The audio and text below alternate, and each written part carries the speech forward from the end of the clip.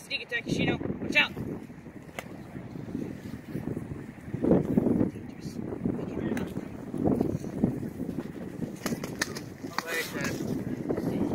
Is that game? Yeah. Hey everybody.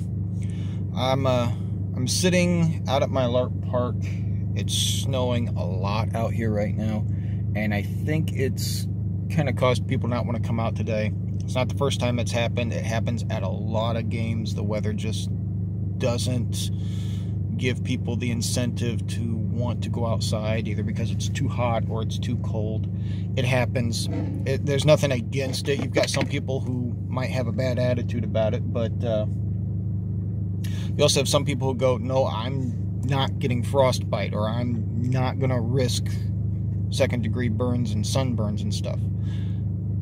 True fact, that actually did happen. I saw a girl who was out in the sun way too long, actually got some degree burns, and she had just, it was all over her arms. It caused a few layers of skin to come off, and it was like, had to go to the hospital bad. Since we're sitting out here, nothing's really going on, I figured we'd go ahead and put together a video.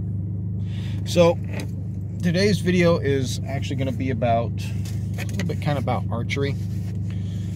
It starts with the construction of an arrowhead. Now, this isn't necessarily the only type of way to make an arrowhead. This is just the one I've had and I've had the most success with, and it's these right here.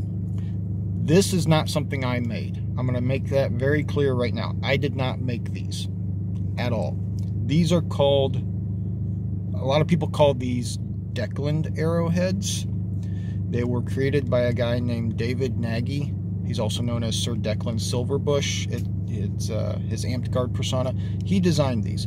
It's packaging foam here, and then I want to say something relevant to like a camp pad foam here, and then a gamma ball. And actually, we're just gonna, I'll show you why these are so cool. This is part of it right here. If I can get it off here.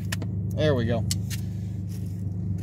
There's the, yeah, gamma ball right there. It's half a gamma ball, the foam, and then the packaging foam here. Basically what he did is he took packaging foam of this diameter and then parried it down the edges, okay?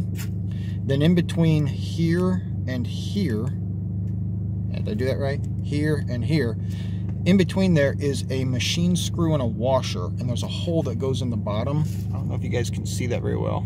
There you go. You can see the hole there in the bottom. There's a machine screw in there, and it's hot glued down with the washer to give it surface area, okay?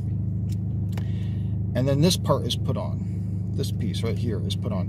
Did I just see? Yep, there's a blue car pulling up behind me. That's Bob. That's one of the LARPers. He's actually pulling up right next to me right now. And so these two parts are attached, and that machine screw is put on there. Then this part's glued on, and then the whole thing is torque wrapped with packaging foam. That way, when you go to put it on the arrow tip, it just screws right on there and it locks itself in. It's a neat design. We're going to explore this in a later video. Maybe not to this specific design, but something similar to it.